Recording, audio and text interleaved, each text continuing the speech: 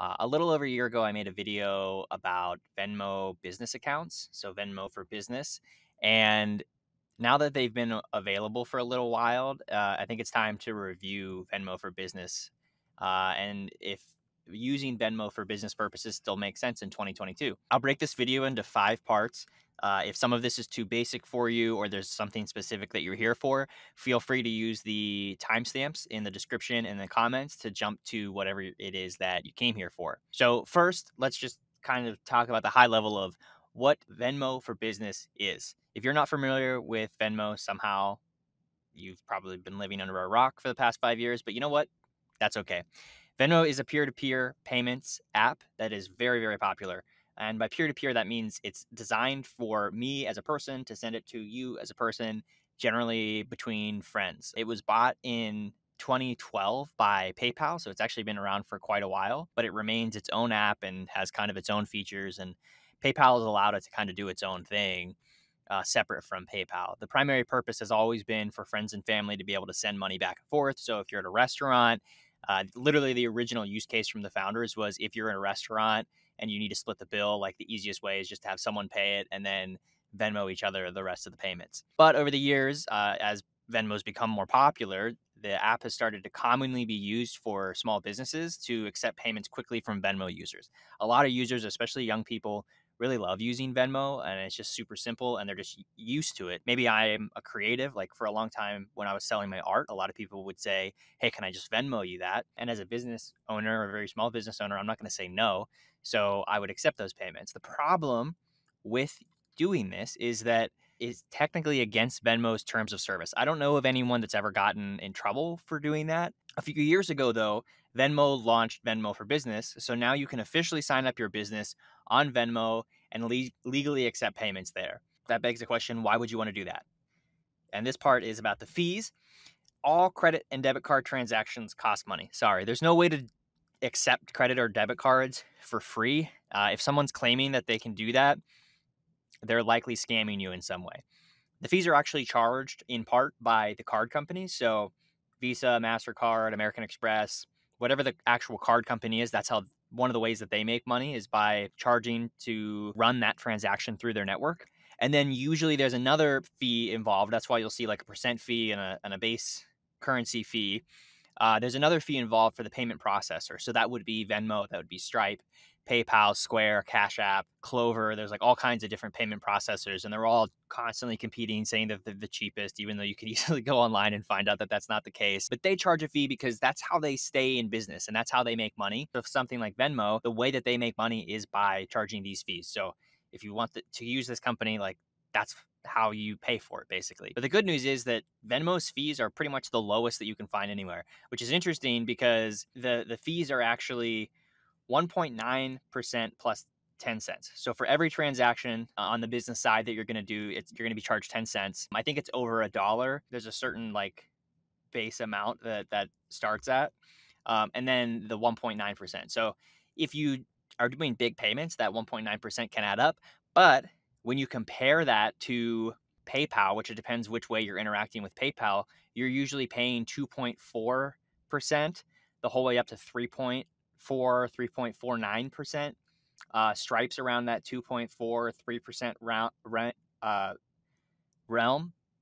Basically, every other payment processor charges a higher fee than this 1.9%. There's no clue as to how long this is going to last, but it's a good deal while it does. And they're probably never going to go above PayPal, which is already one of the cheaper payment processors anyway. So in short, as far as fees go, Venmo turns out to be a really great option for accepting payments from customers. Another thing that is interesting to note is taxes. So the only two things that are guaranteed in life are death and drinking water. Oh no, taxes. But yeah, Venmo for Business, they automatically report earnings over $600 to the IRS. PayPal does this, eBay does this. They're basically required to do this. So for small businesses who are already paying their taxes, Venmo for Business actually makes paying taxes easier. However, if you were hoping to use Venmo for Business to skate around paying your taxes, sorry to disappoint you, but you can't escape the IRS. If you're worried about paying taxes for your business, I highly suggest using something like Capital that will automatically set aside 25 to 35% of any income that comes into your bank account. You can set it up so that it would trigger when something lands in your bank account over, say, $100. It takes 25% of that out and puts that into a separate savings account. That way, you basically don't notice that it's gone. It keeps you from having to be emotionally partying with your money each month, or worse, getting caught with a huge tax bill at the end of the year that you're not prepared for. Part four, I want to talk about some of the features. One of my biggest disappointments from the last video that I made, I kind of posited that, hey, maybe they'll have this like marketplace and they'll be able to compete with Facebook Marketplace and Etsy. They're not quite doing that. They're doing some features that are similar to that. But it doesn't seem like they're interested in going full blown in that realm. Some of the features that they do have though is your business can show up on users' feeds. So if someone buys from you, just like if they buy from their friends, it can show up and say, "Hey, so and so bought something from your business," and then another person can click on that business and could buy from you as well. So it drives attention to their friends and their network. They have a marketing consent, which basically the market your business thing, I've tried this and I can't really quite. It allows you to show up in search, but it doesn't seem to do much else than that. And it doesn't seem like people are really using Venmo to search that much yet. It also allows you to send emails, which they kind of automate the emails, but it'll send emails to people that are purchasing from you, which is a little frustrating because I would prefer that they actually just give me those emails. But I think there's certain privacy regulations that they're trying to follow. Another really cool thing that they have is these like QR codes that make it really easy to share. And you can even get a QR code that you can print out at your business so that you can accept it. I've actually seen this a lot at the farmers market. So someone can quickly pay with Venmo as their payment processor, which is good for you because the fees are lower, and it's good for your consumers because a lot of them like using Venmo. They already have their bank account set up there. They use it all the time to send money back and forth with friends. Another feature that's available is tipping. If you look out at articles on like why you should or shouldn't use Venmo for business stuff, a lot of them will be like, well, you can't, set up tips. Those are old articles because now you can. I haven't used it yet, but it seems like pretty straightforward. So you can accept tips if you're maybe running this through a coffee shop or like at the farmer's market, something like that. What features do you think would be cool? What features are not that I didn't just list do you think Venmo should do? And finally, let's answer some of the questions that have came in from the last video. There were lots of great questions in the comments. I tried my best to answer them quickly. I'm not the best at answering questions very quickly on YouTube, but I thought these might be helpful for context. One user says, is the only way you can get payment in my account if the other person also has Venmo? Basically, can you use it as a credit card processor? And also a similar question was wanting to see the options to see how people pay. How does payment work? So basically, they use their Venmo account to pay you. So no, right now at least, there's no way to kind of set it up as a separate card processor, like swipe card, that kind of thing. It's literally for people that have Venmo already set up. It's basically a great addition to add, but you're still going to need something like Square or Clover to like actually take card transactions. But Venmo is a really great thing to add because A, the fees are lower and also users really love using it. Will this automatically generate a report at the end of tax season letting you know how much you've paid or need to pay? Actually, yes, this was not a feature originally, but it is now. They have pretty detailed transaction data and then basically a really simple statement that you can download as a CSV, which is like an Excel file. And yeah, they send you a 1099-K, which so they'll send the IRS a form if you make over $600, and they'll also send you a form that tells you how much you need to pay, assuming your address and stuff is set up properly on there. So you'll want to make sure that your address is set up. Has anything changed about business from now, basically from when I made that video?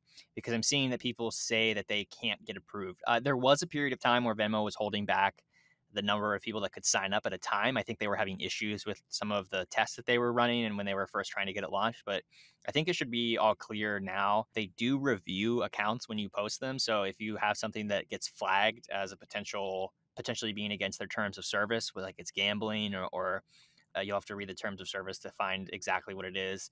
those could get flagged, and you could have issues getting approved in those circumstances. Also, in certain countries, it might be an issue there. It's really easy in the US and Canada. I'm not sure how it is in Europe, but some other countries you might have some issues.